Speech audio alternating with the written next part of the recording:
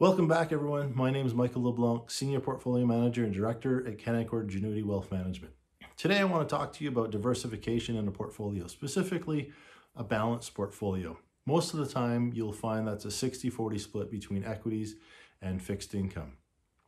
Before we get started, as always, you should consider this as information. Don't consider it as advice. Everyone's situation is completely different and unique, and you should always seek the advice of a professional or do your own due diligence before proceeding with an investment. Why I want to cover this, and it might sound like a boring and topic that you might be very familiar with, but there's two aspects of the balanced portfolios that I think are often overlooked. One, exactly why we've created that type of portfolio, and the most popular one, as I said, 60% equities, 40% fixed income, and also why that doesn't always work and why you should consider different strategies within a portfolio, even if you consider yourself that risk level. So let's break it down as to why we use 60-40 split in portfolios, or why the industry uses it so often inside portfolios. And it goes all the way back to 1952 with a mathematician called Markowitz. Markowitz created what we call modern portfolio theory. He won a Nobel Prize for it in 1990. And he took a study of risk versus reward. And he plotted that on a graph, very simple to start with, zero risk, low reward, straight line up to higher risk, higher reward. So that was the starting of that basis. Now, before I dive deeper into his theory, let's start by defining what risk is. Risk in our everyday life is very easy to define. Is this dangerous or is it not dangerous?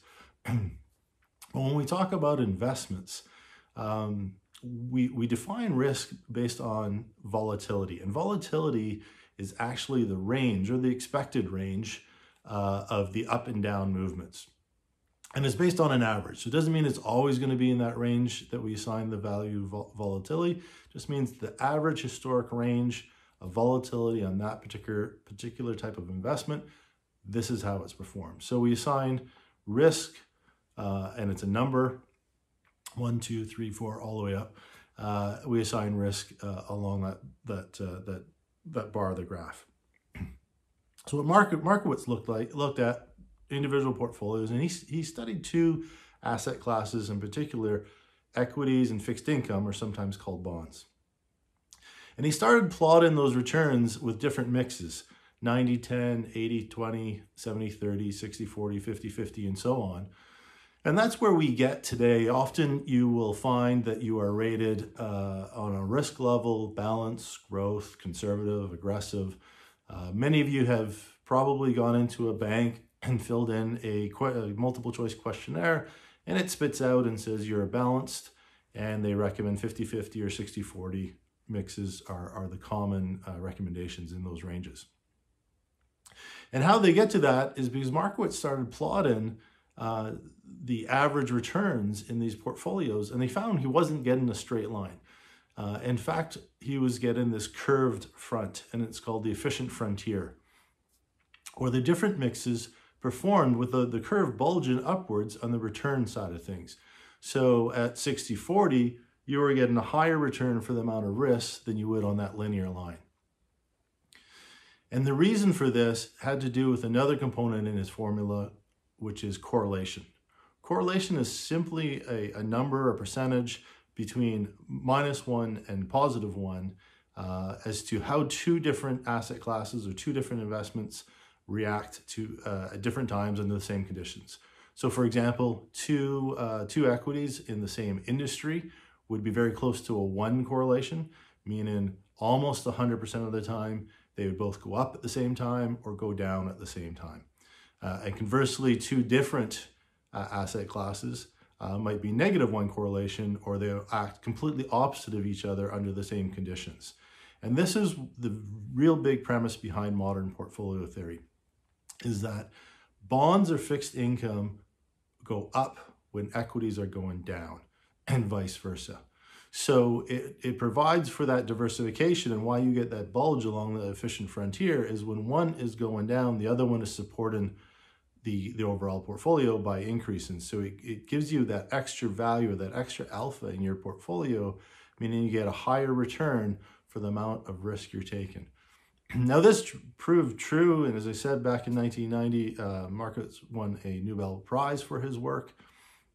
It proved true for a very long time in the markets, is that negative correlation between equities and fixed income. And even today, we see a large number of mutual funds, ETFs, or portfolio managers using a passive approach or a buy and hold strategy with a 60-40 or 50-50 mix to provide that risk profile for investors. The problem with that is that correlation aspects of the formula. Now, the formula is very complicated. It has a lot more math in it than just those three numbers. But what we're focusing on today here is that correlation. In fact, correlation no longer holds true at times when the market's under extreme stress. And the market, since the mid to late 80s, has actually increased correlation between different asset classes more and more often when we go into these corrective markets. 2008 was an extreme example. 2011, in the European financial crisis, we saw it again. And most recently, we saw it in the March numbers with the COVID crisis and correction in the market, where when you plot the different asset classes, especially fixed income against equities, they positively correlate, meaning they all go down at the same time, which is why you see sometimes balanced funds actually perform very negatively, almost as bad and sometimes worse than you see in equity portfolios during a time of market stress. And the reason behind that, there's a lot of reasons behind that. We have efficiency of market. We have, technology brings us information flow a lot quicker. Back in 52, when this was created, the central banks controlled interest and inflation completely differently than we do today. The central banks are much more reactive, much more in tune with the equity markets than they were back then. So with all these factors coming together, what we find is that secure part of the portfolio that's supposed to be secure actually can completely correlate with your equity side and go down at the same time. This is why it's not really a great practice to stick to that 60-40 at all times in the portfolio, because they're not going to have that opposite correlation that you want. You should still apply a diversified portfolio.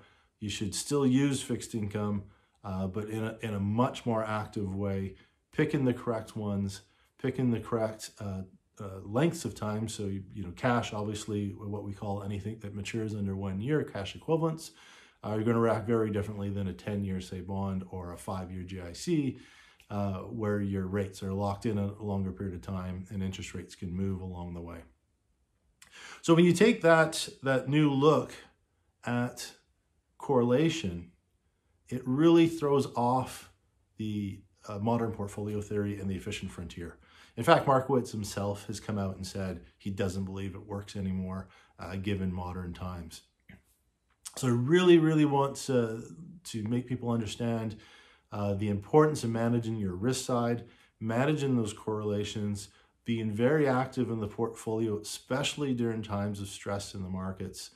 And here at the LeBlanc Group, that's always been our focus. We've always focused on risk first, not returns. And we don't use average risk. And again, as I mentioned, volatility is average risk, not absolute risk. So we always try to work on absolute risk inside a portfolio to better your returns, decrease your risk over time, and give you a higher benefit in the long run. I'm going to show you here another chart that you often see alongside with the buy and hold strategy. It's what your return is affected over time if you're out of the market. And what we always see is if you're out of the market, the 10 best days or the 10 best weeks over whatever period of time, how much lower your rate of return ends up being at the end.